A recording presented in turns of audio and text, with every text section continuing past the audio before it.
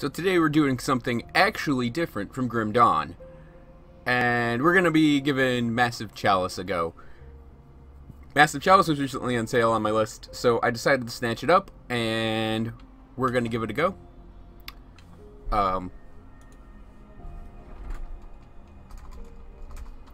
Wolf overclocked.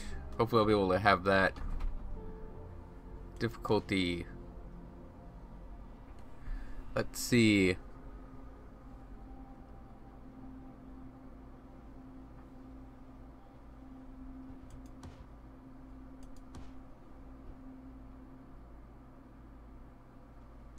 I'm gonna start it on normal because we're completely starting a new game. So what happens here is you get to pick 5 banners, and these are your 5 starting characters. And I kind of looked through these already, so I kind of know which ones I want to go with.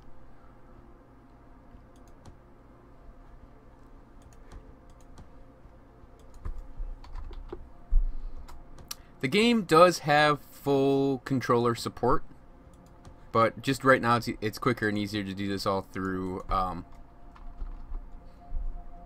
was Aether one of them? It was.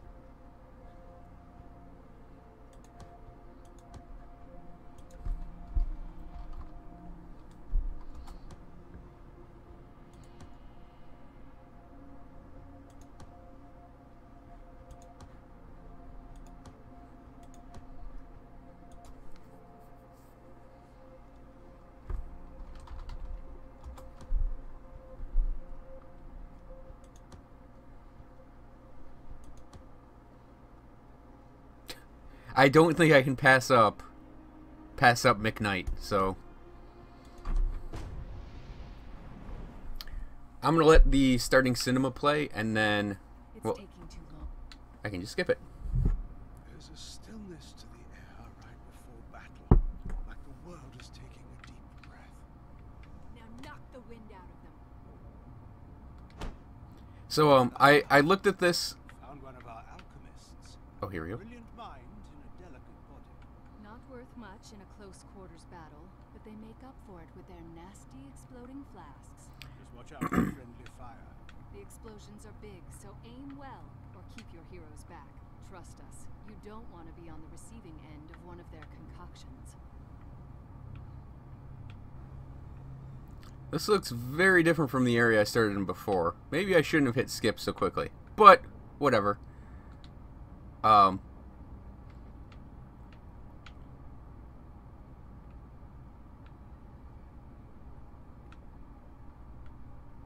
I can't see where any...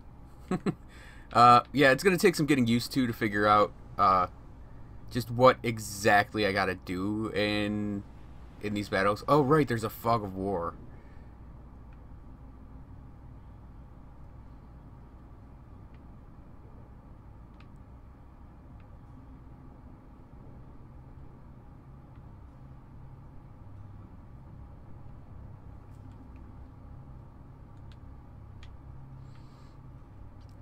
So there are action points per character, and what it is, your first action point, this is basically how far I can move on my first action point, and then this is how far I can move on my second one.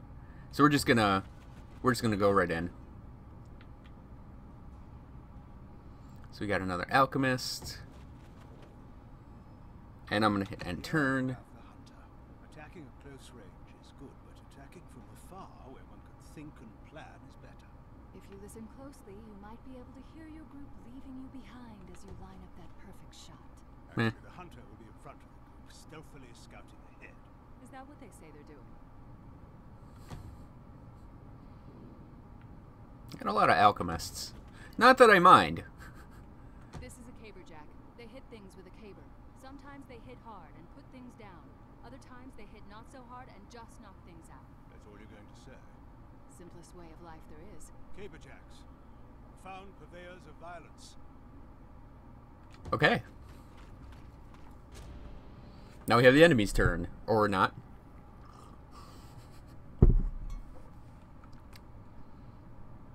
So let's see. We got my caper jack here.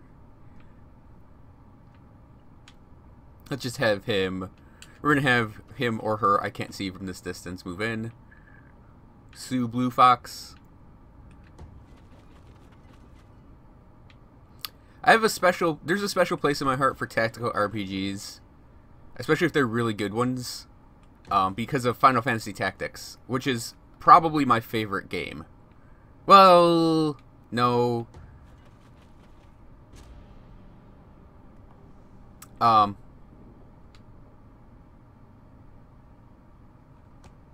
No. Okay, trigger good. I say probably my favorite game because Link to the Past is like usually the other one.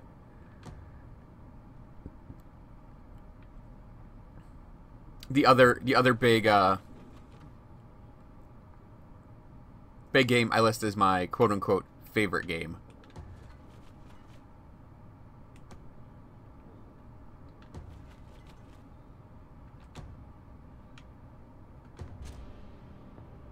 Oh, we got an enemy finally. First catch of the day. Can't tell you much about the cadence because not much is known. It's old, first sighted centuries ago. It cares only for destroying our nation with its corruption. That's where pawns like you see here come in. Think of them as attack dogs the cadence creates to spread corruption in the world. Okay, let's caber him. How about that, eh? One down, untold millions to go. Mm-hmm.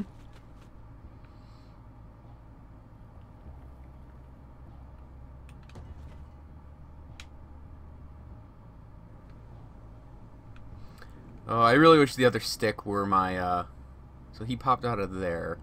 Let's move her over to here.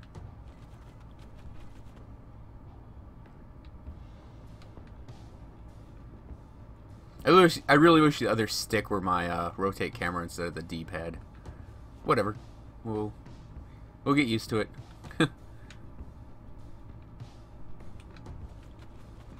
Yeah, Final Fantasy Tactics.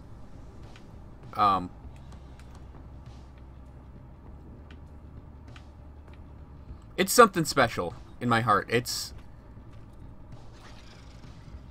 Nering. Arguably the lowliest pawns are more nuisance than menace.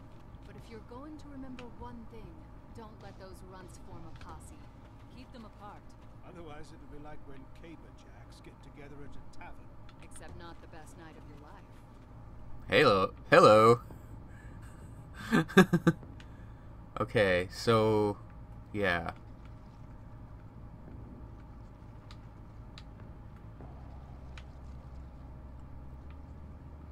I don't know that he can actually reach them.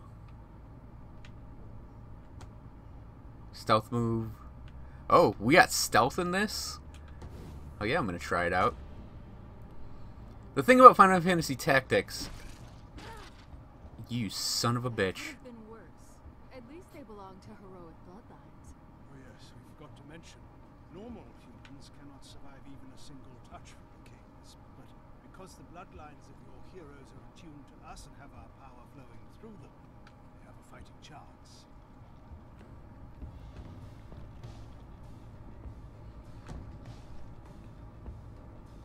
So, the thing about Final Fantasy Tactics that made it so just ultra special for me. What are my options here? Knockback, charge. Oh, I have a charge. Nice. So we're just gonna attack this guy. Glancing blow, weak ass sauce. Okay, so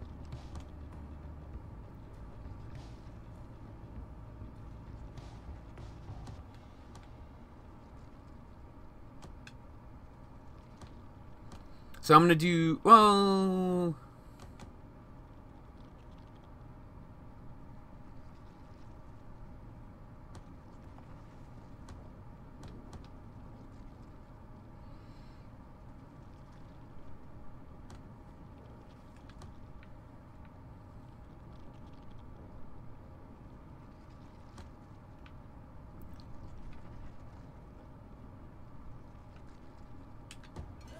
So these guys have flasks, and flasks, they can actually kill your guys. Did I do it?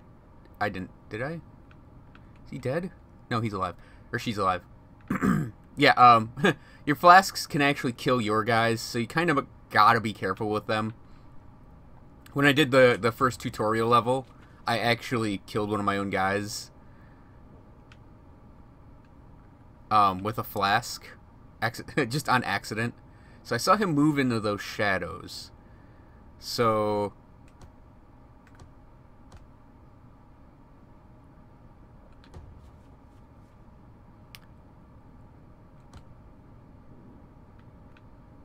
we're gonna stealth move up.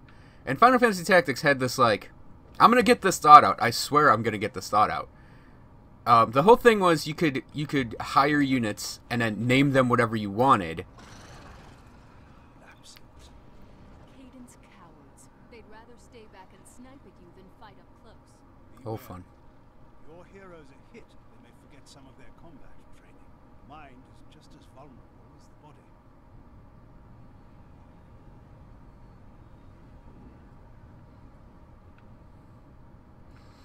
So, how would I launch a ranged attack? Okay, I think I would just do it. Do it. So I'm going to move here, and I'm going to use a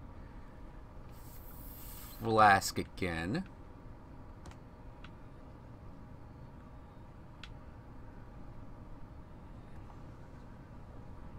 Yeah, those two guys are way far back. So, yeah, flasks are AoE, so it's probably a waste to use them now. But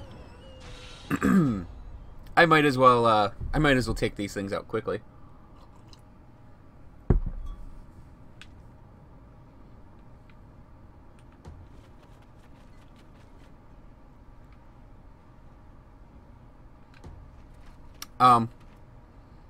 Yeah, and I really loved having like a whole party. I'm not going to group up everyone. That's usually a mistake. It was fun to have a whole party that was like named after your friends or OCs or, you know, I'm just gonna move and attack this guy.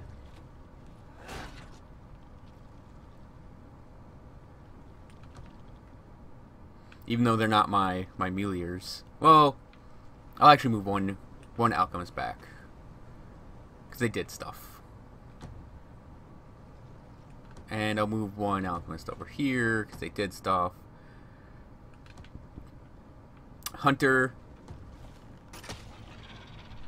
Good job.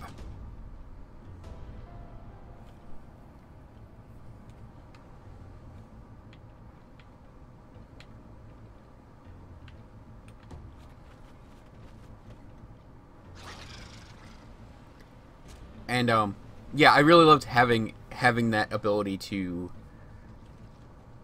just have a large and diverse team of characters, because you could name them whenever you wanted, and that was the coolest part. Wait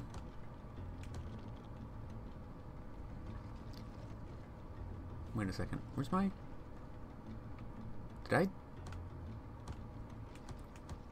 Oh, I moved my caber jack wrong. Whoops.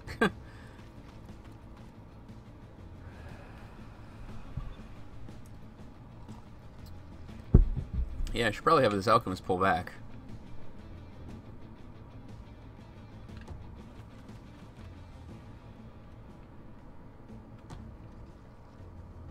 I might as well have one throw. Well...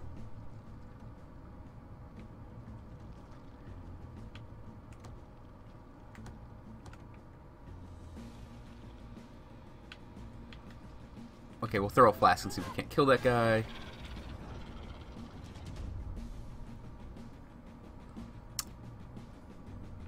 But the whole thing was also, it was like you could name your characters whatever you wanted. But then you could also have this, like, these two classes on everyone. So you could have this really, really, like, highly customizable team of characters that were your characters.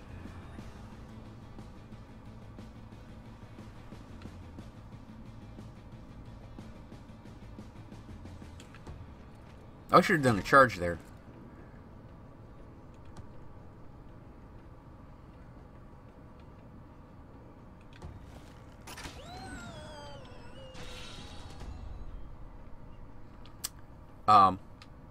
So it was like, it was really unique in that you had this highly customizable team of basically any combination. Given the variety of classes that existed, you could get almost any combination of things. Like, and your imagination actually counted towards part of your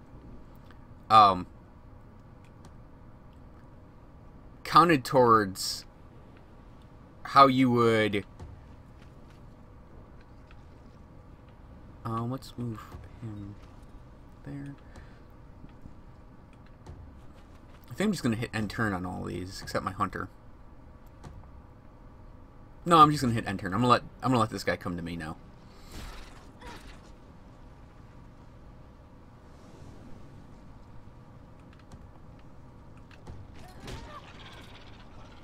And like you had this. This battle will be studied for years to come. After all that, I should hope so. So it was a combination of having your uniquely named characters with a sort of highly customizable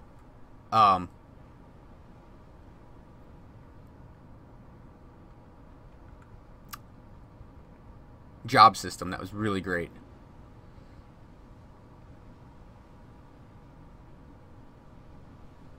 Okay, that was battle 1.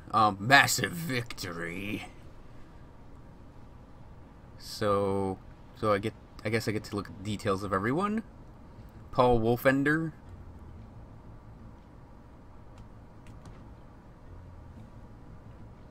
He's a smarty pants.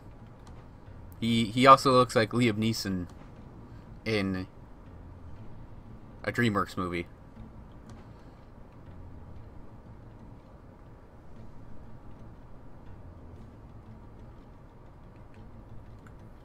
Okay, so our alchemists are gonna be. That seems a little broken.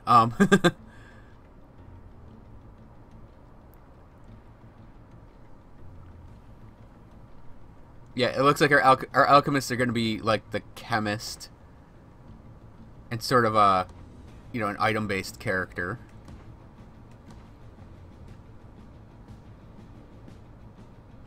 And if you look, there are traits for the characters as well that are tiny bonuses. And there's actually one that's I noticed in the other playthrough I did to test the game out, that parentage is part of this. So I'm wondering if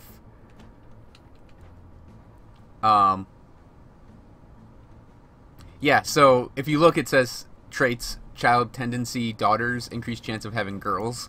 So it looks like having progeny for your characters is going to be a thing in this game. Oh man.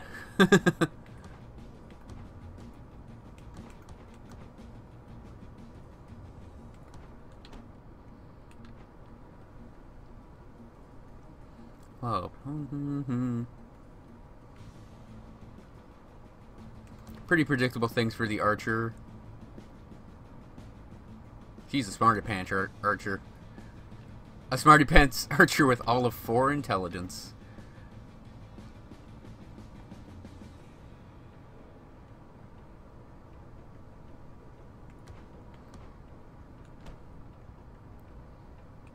Oh, that's a she. Huh.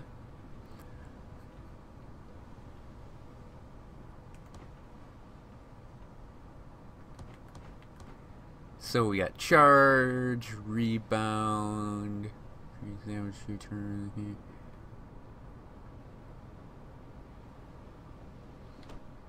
Okay. Proceed.